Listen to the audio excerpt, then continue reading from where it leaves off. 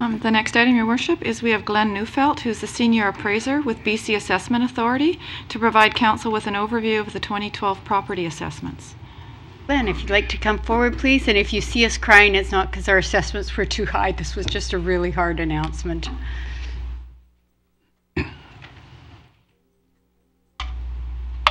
Good afternoon, Your Lordship and Council members and attendees in the audience. Before I get into the presentation, I just want to introduce you the Deputy Assessor for our office, John Green. John. So, what I'd like to first say is that the presentation is kind of broken up into 4 sections. And after the presentation, you may have a number of questions that you have for me, and I will be happy to answer them after that time, after I've completed the presentation. So, and if I'm unable to answer the question today, I would have no problem getting back to you in the next day or so, either by email or by phone.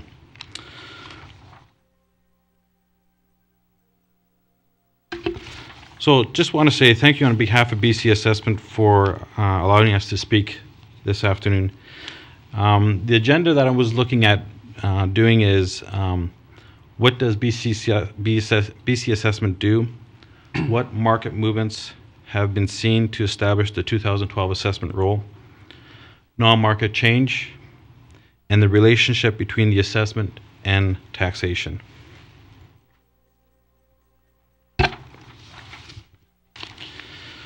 So BC Assessment's role in taxation consists of overall valuation, classification, applying the necessary exemptions to the assessment, including federal, provincial, municipal, and permissive exemptions.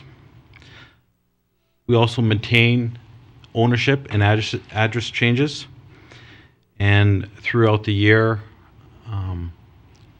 your department and our department share information back and forth so that your information is up to date as much as possible in regards to correct ownership and any addresses changes that come through the year. In regards to, and one last thing is subdivisions and new construction. So anytime approvals come through in regards to permits or land developments, we take that information and we update our records based upon what is being developed out there and all the new construction.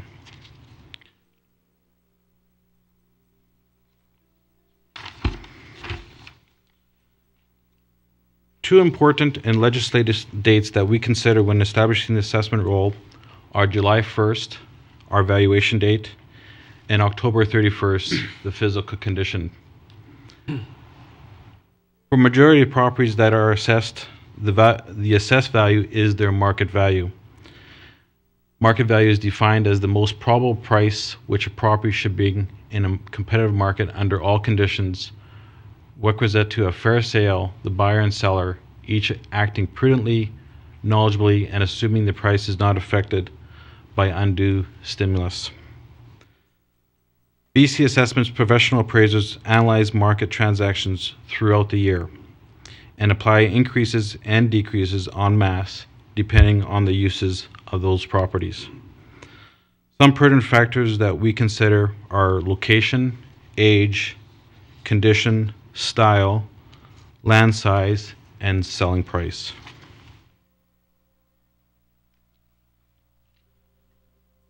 There are also a number of properties that are not assessed at market value. They are continuous structures, MIPS, which is major industrial properties, farms, and properties that qualify for Section 19.8. Just on a summary of those, continuous structures are train tracks, power lines, fiber optics. Typically, these are assessed based upon legislative rates. MIPS, or major industrial properties, they're assessed based on rates that are recommended by BCA and are forwarded to Cabinet for approval. They would also be considered legislative rates.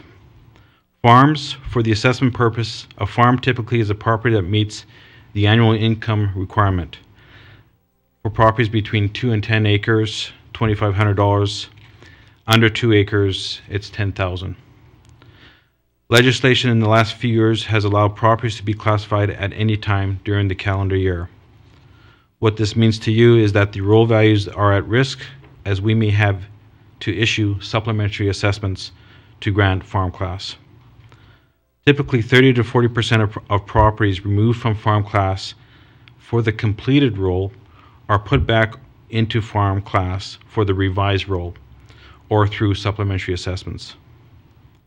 Properties that qualify for Section 19.8, typically these properties are assessed less than their market value, where that market value is based upon a higher and better use.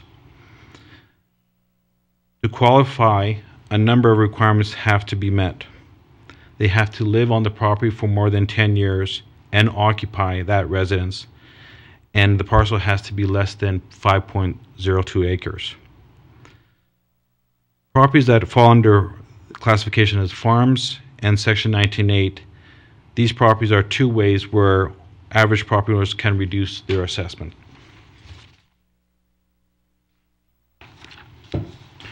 There are 9 classes of properties, and properties can also be classified as under a split classification. Qualifications for each class comes from the prescribed classes of property regulation, BC Reg 438-81. Not all properties are clearly prescribed based upon their use. Therefore, case law, where decisions are rendered for properties appealed on the basis of classification, help us to interpret this regulation. Approximately 30,500 properties were assessed in Chilliwack for the 2012 roll. Approximately 90% of your assessment roll is in the residential classification, with the remaining being mostly in Class 9 farm and Class 6, which is business and other.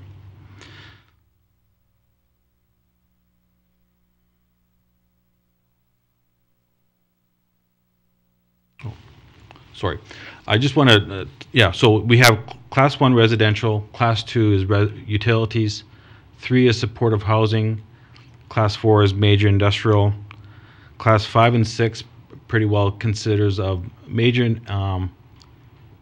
industrial, Class 5 is light industrial, Class 6 business and other, 7 managed forest and land, 8 is recreation non-profit, and Class 9 is farm.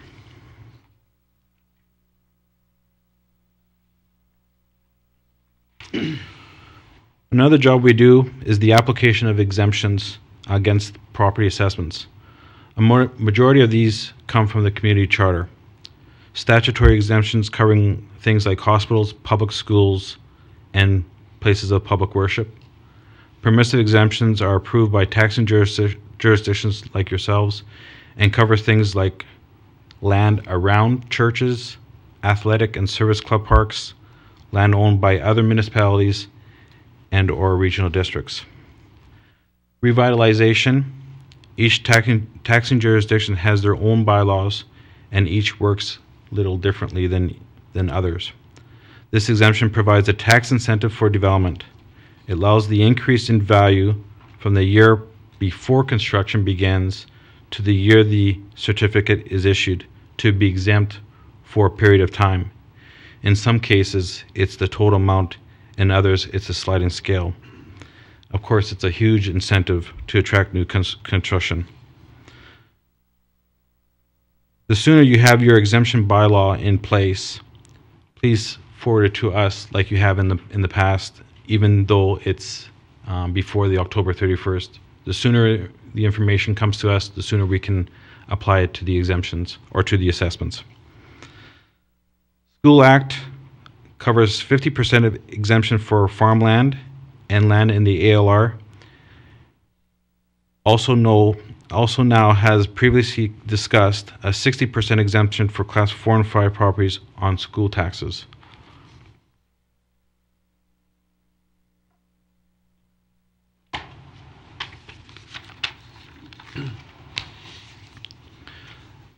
Now that I've touched on what we do, I would like to direct you to the market movement for the Chilliwack area. The slide provides you with a typical value change for the 5 main categories of properties. Some properties may have experienced increases and decreases greater than the ones shown. As you can see, the industrial properties have increased considerably more in relation to other properties. Smaller warehouses have increased approximately 15%, with the larger warehouses have actually overall decreased by 5%.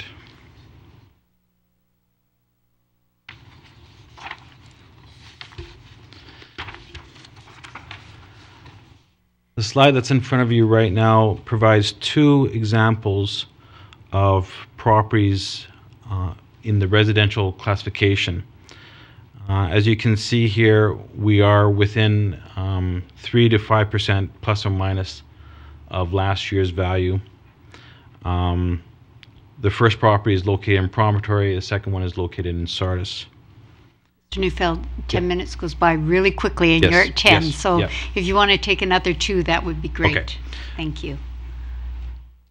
This slide here presents the commercial and industrial values in the changes that we have seen. Hotspots, shopping centers, strip malls, and banks were reassessed this year. Values were increased by varying degrees.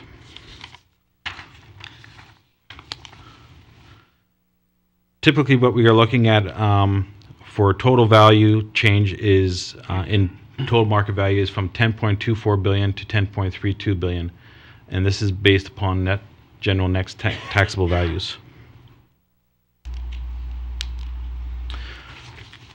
Estimated non-market change for this year, what we are looking at is a 5-year trend where back in 2008, 2009, we had non-market change in over $400 million. 2010, we had seen a significant drop in the non-market change. This year, it's gone up by approximately 50,000 and a slight drop in 2012. I do have the exact numbers. If anybody wants them, I can give to you later on. Relationship between assessment and taxes. The last item I'd like to discuss is how our assessments, if over a period of time, the change that has taken place from one year to the next and how it relates to taxation. As the assessment function is an integral and important part of the overall taxation process, it is only one piece of the tax equation. The biggest role the assessment plays is to ensure equity and or fairness. Properties with similar values pay similar amounts of taxes. Properties with higher values pay more. Despite fluctuations in value, taxes normalize over time. If the assessment function continues to do what is meant to do, assessment and therefore taxes will be distributed fairly. The last slide here is I just want to provide you with a number of areas where we have provided information to homeowners, fact sheets, eValue BC. Our website is there. I would ask you to, if you have any questions, to look at this website. There's a lot of information there. And of course, owners may access our website any time of the day to compare their assessments online via eValue BC. Again, thank you for your time, and I would be open to questions. Terrific, thank you. And first of all, just to staff, could that be put up on our website as well, just so if people have questions about their assessments? It might already be there. Is it? We'll look after that. Great, terrific. Members of council, do you have any questions? Well, I'll get you just to stay there, Mr. Sure. Neufeldt, for a minute. I'm going to put you on the spot, Director Crossman. Just because right now, as people are starting to look at their assessments, they're really concerned about whether if their assessments have gone way up, whether their taxes will go way up, and it's one of the questions I get most often. So if you could please talk about how we actually, what effect this would have on an average homeowner, that would be helpful. Thank you. Your Worship, if your increase is similar or your decrease is similar to the range that was identified, then your taxes should be similar to last year, with the exception of an inflationary increase, which each year council will put on. Municipalities adjust away the effect of assessment change on the overall level. So if the overall assessments go down a bit, then the tax rates are changed so that people pay the same from year to year. And as you alluded to, the only exception will be if somebody changes at a great deal different than the standard amount. And so if yours is changing at an amount quite differently than the normal range, you might want to ask BC Assessment for a little bit more information on why that was, just to make sure it's accurate. So. Thank you. That's a great explanation. I think as well, people in our community feel that if their assessments, well, as a city, if all the assessments went up, it would somehow be a windfall to the city, and we'd be able to put our taxes way up there and get a whole bunch of money from them. But that's not the way it works. No. Thanks, Councillor Lum. I do have a question. Thank you, Worship. In regard to our property assessment values in comparison to our neighbors to the west and back into Metro Vancouver, how do our assessed values relative to percentage change compare?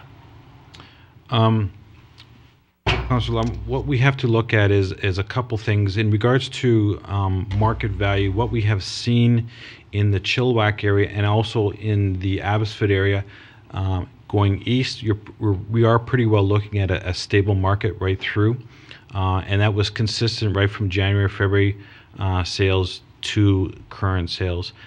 In relation to the Vancouver market, of course, you have the Asian market that is really playing a part in there, and we're seeing double-digit increases there, and that's just based upon what I've seen and read in the paper. Thank you. Thank you. Any other questions? Seeing none, then thank you, Mr. Thank you for your Neufeldt, time. for coming. Thank you so much, Mr. Green, for joining him. And don't feel that you have to stay for the rest of the meeting. Thank you very much. Nice meeting you all. Have a good day. You bet. Bye. So motion to receive was moved by Councillor Attrell, seconded by Councillor Lum. All those in favor, opposed, the motion